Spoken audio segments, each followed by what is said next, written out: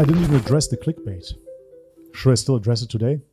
Okay, clickbait. So I got accused of clickbait. I'm not going to sit here now and tell you, no, I don't know what you're talking about.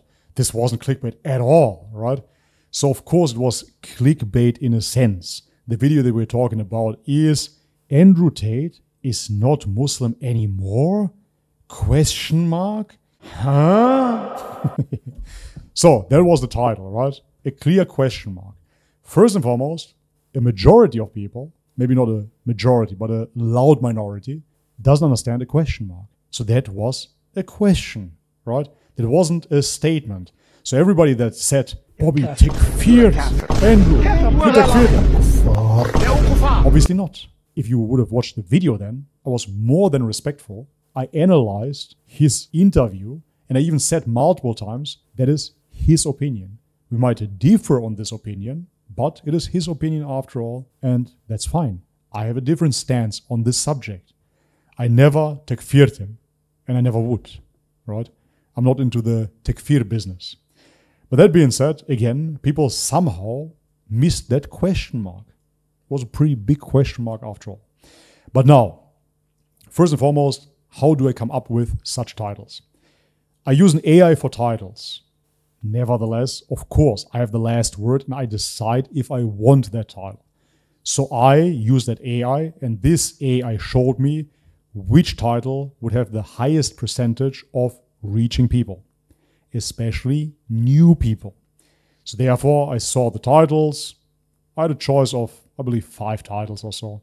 And I chose this one. Yes, this title is obviously very triggering.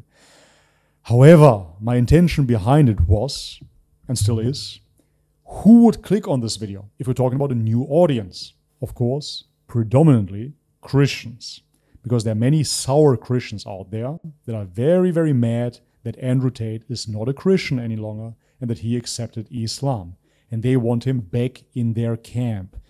You saw many conservatives talking about this as well, such as Candace Owen, and she wants him back as well. I want you back. The conservative American Christian nationalists especially, they want him back. Okay. And so therefore, I made my little calculations and I understood, yes, this will bring many Christian eyes to this video.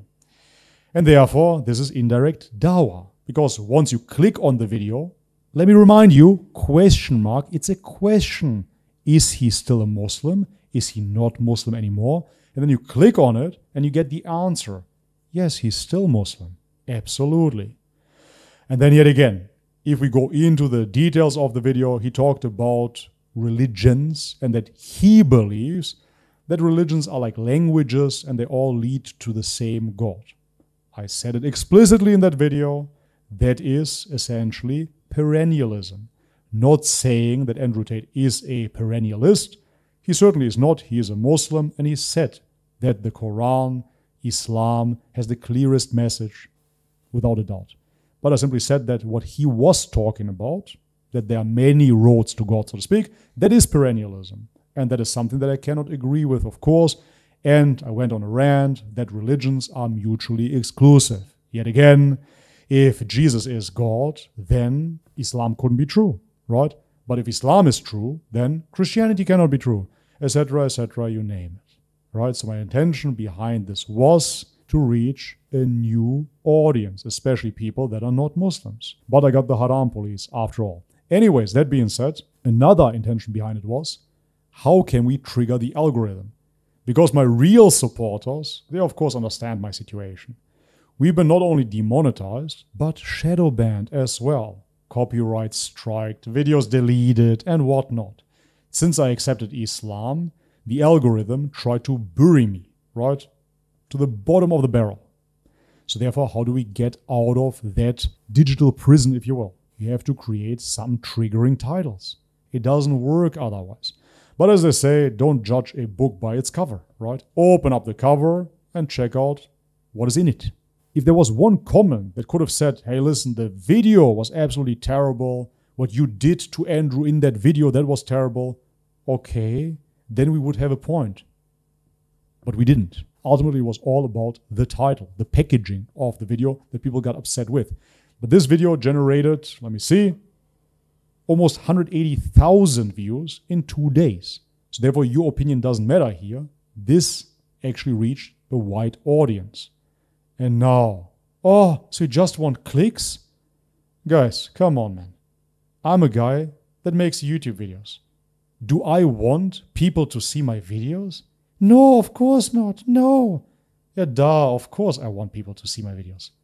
Everybody that creates something wants people to see it. Otherwise, they don't want to create something for other people. If you create a movie, for example, you want people to watch it, be it on Netflix or go to the movies. Right? Duh, you created something. If you open up a restaurant, oh, so you just open up a restaurant so people come and eat your food? Ah, that's why you have all those signs outside? Oh, how deceptive. What are you talking about? Right here in Thailand, how often do I pass by a burger joint and it says, the best burger in town? And then you go by another burger shop and they say again, the best burger in town, award-winning burger. So, oh, deceptive, deceptive. Yeah, you have to advertise as well, man. This is marketing. And ultimately, it is all for a good cause. Because like this, we give dawah. That's what it really boils down to. Anyways, ultimately I know those are people that are not in my shoes. They don't understand what I'm doing over here. And they didn't even bother to truly watch the video.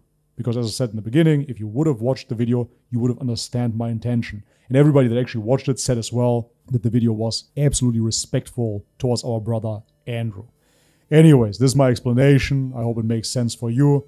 If not, yeah, honestly, I'm cool either way, guys.